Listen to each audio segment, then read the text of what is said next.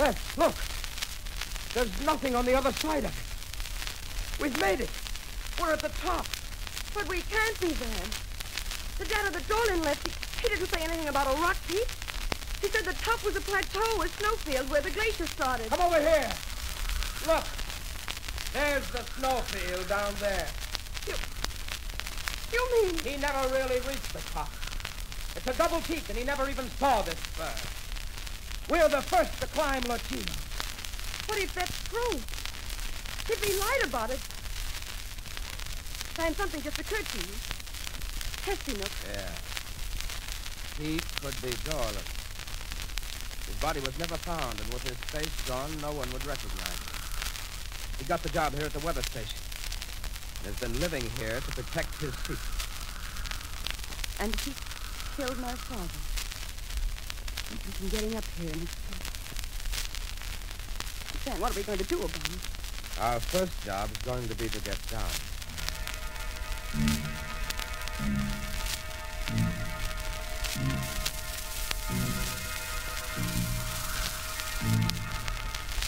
The last leg, darling. Here's the west wall. I'll just make this rope fast and... But Scott. There. Look there. A man. Frozen in the ice. Look at that beard. The skins he's wearing. The stone-tipped spear in his hand. There's the god whom the natives tell legends about. A prehistoric hunter that was frozen in the glacier 100,000 years ago.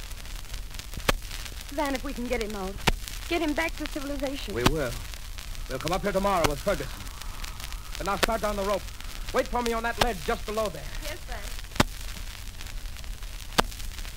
All right. Come on down. Coming. Stand clear. Van, this isn't a ledge. It's the mouth of a cave. And back there, look. Metal cylinders. Liquid air. So that's it. That's how Scotty died.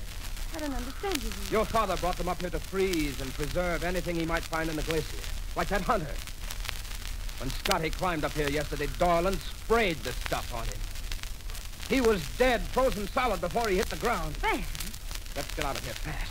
Go on, down the road. Yes, Van, but you come too. It'll hold us both. All right, come on. Easy. The rope's swaying badly. It seems to be slipping. You're not slipping. I'm untying it. Van, it's Nook. He's up on top of the cliff. Dorlin! Dorlin, don't stop! Oh, you know who I am, eh? Then you probably guessed the rest. That I lied. That I didn't go to the top. That I killed Blair and Scotty to keep them from discovering it. Just as I'm going to kill you. Dorlin, for heaven's sake! It's my mountain. Mine. While I live, the world will go on thinking that I was the only one that ever climbed it.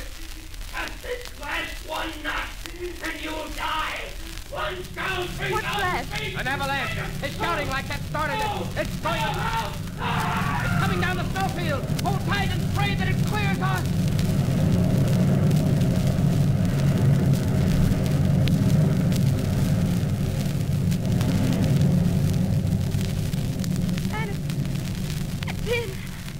The overhang saved us. Yeah. It went out past us. Van, what happened to Dorlin? Swept him over the edge. He's down there under 1,000,000 tons of ice. But there on that ledge. Look. A stone-tipped spear. The one the hunter frozen in the glacier had in his hand. The avalanche must have carried him down, too. The Chinos has finally come down from the mountain. He had to wait there, frozen in the ice, for 100,000 years. But he finally got his quarry, Dorlin.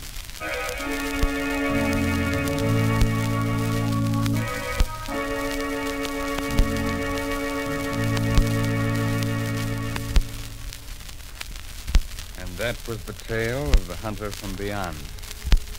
The hunter from before time and history. Of course, you've heard other stories where it took a long time to bring a criminal to justice, but have you ever heard one before where someone waited 100,000 years to get their man?